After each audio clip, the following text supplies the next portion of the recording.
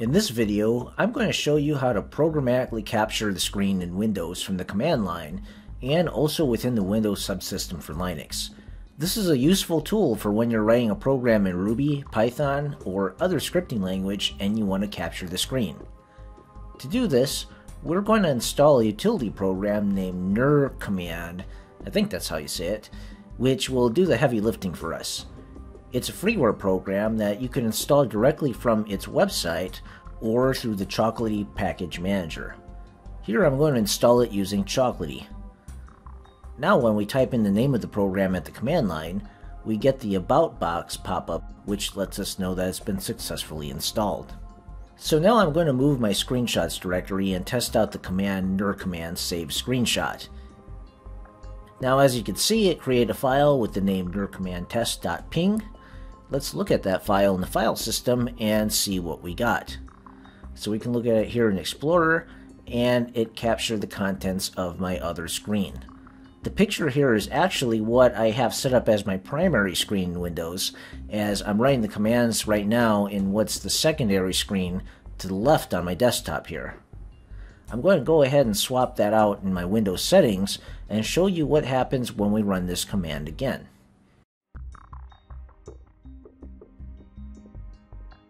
So as you can see, now it captured the command line itself, which is now the new primary screen. So what if we want to capture the secondary screen? We can do that by specifying a coordinates to capture. Right now I'm on the left screen, which is set as a primary, and I want to capture everything on the right screen, which is my secondary screen.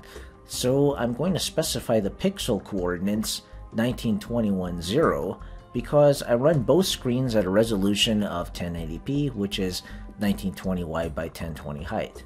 So the x-coordinates of my secondary screen begins at pixel 1921.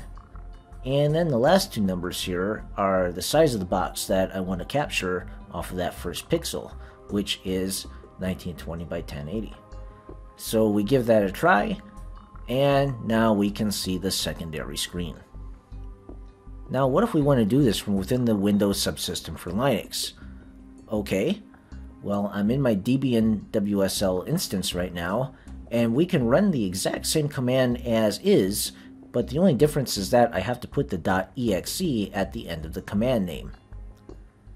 So there I run the same command, and we can see the screenshot in the current directory. Now I'm going to take this a step further and try to run this through a Ruby program. In Ruby, you can run commands in the shell from within your program by enclosing the command as a text string within accent characters. So I'm going to run this command from the Rails console, dynamically specifying the full path name to it using the rails.root.join command.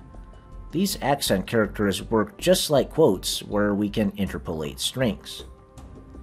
So running the command returns an empty quotes because there's no return output. And now let's look for it in the file system by doing an ls. There we can see the file name. So we can bring it up also in Explorer, and there you go, you can see the contents. Well, I hope this was a useful tip for you.